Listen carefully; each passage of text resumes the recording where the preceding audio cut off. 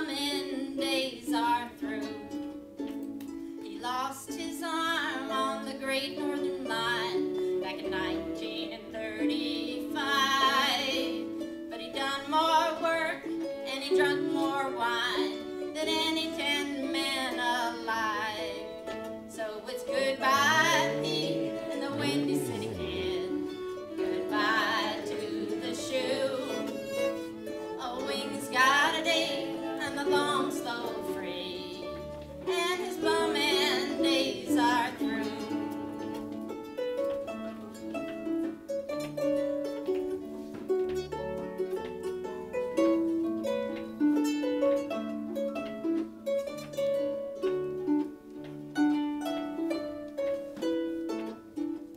We were gonna go up to Montana too when the weather warmed up a spell.